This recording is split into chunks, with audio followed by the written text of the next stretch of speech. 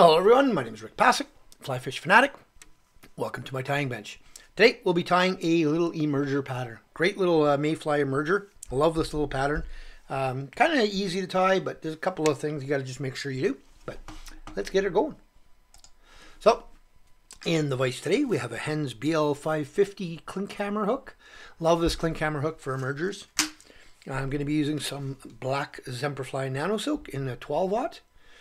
I'll be using some Hen's Mayfly body. It looks like that. It just comes in, it's artificial, it's just rubberized. And then I will be using some Hen's CDC in a kind of an olivey green brown. And I'll be using the Hen's hard dubbing in, I'll use number 11, this green one right here, this one. Okay, let's get her going. So, wax your thread, get her started. No, I'm working with a magnifying glass today because I'm a blind old bastard. So, just start my thread, come all the way down to about there, nip off my waist. I'm going to come down around this corner a bit. I'm not worried about that little piece of tag. Come down this corner. Try to watch that hook tip. Even with this nano silk, it can fray. So I'm just going to come up just a little bit. Then I'm going to get a piece of that. Sorry for my hand. Piece of that Hen's Mayfly body, and I'm going to put it with the sticky side up. Okay. Sticky side up. Just get it caught in there. I'm going to come back just a little further. I did create, hold on, I'm going to put my hook back where it's supposed to be. I created a bit of a point there, but it doesn't really matter. So now I'm just going to come back. Like I said, sticky side up. Come back just a bit. And then I'm going to cover that nice and tight. And I'm going to actually flatten my thread a bit, because I want that to be as flat as I can. I don't want to have a too much of a bump back there if I can help it. I mean, you can bring this stuff all the way up, and like you do with normally with materials, and that way you've got a nice soft, like a consistent body, but it's not that thick. So now I'm going to go up to about there, come back. And the reason I stopped there is because I want to have a bit of a room for there's going to be a thorax up there. So now, take my Mayfly body, and I'm going to tie away from me.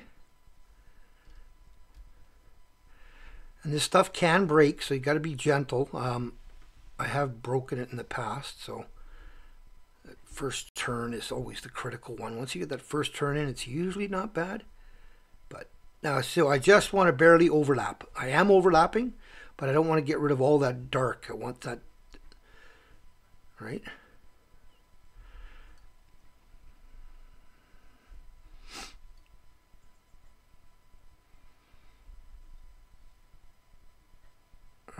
Go get one more. Yeah, there we go.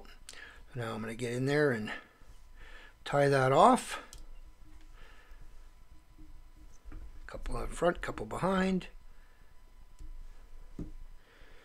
Put that on my side because that's easily enough for a second one.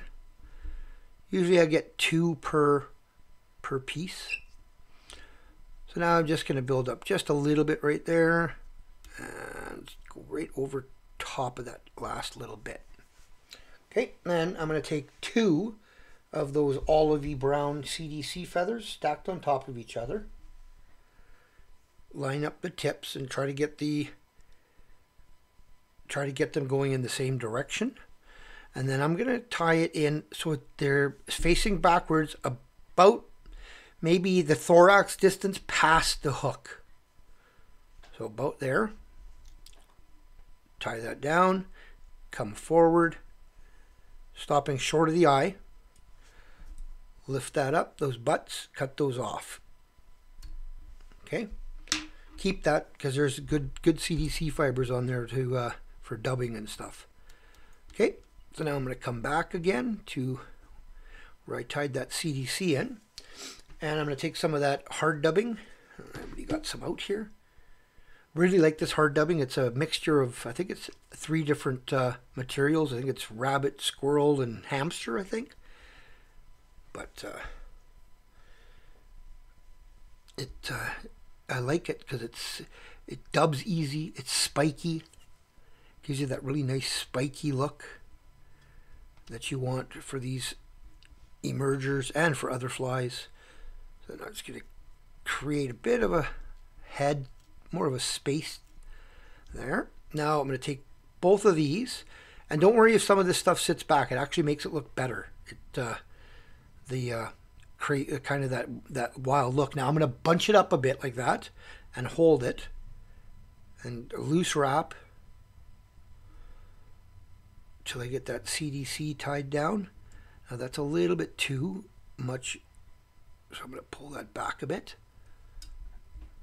Okay, there we go. So I'm going to put a second turn. Then what I'm going to do is I'm actually going to loosen my vise, turn my hook up a bit so it's more of a flat there. A couple more turns. Take that CDC, push it back, a couple turns, push it back forward again. Another turn, and then I'm going to do a whip finish right there.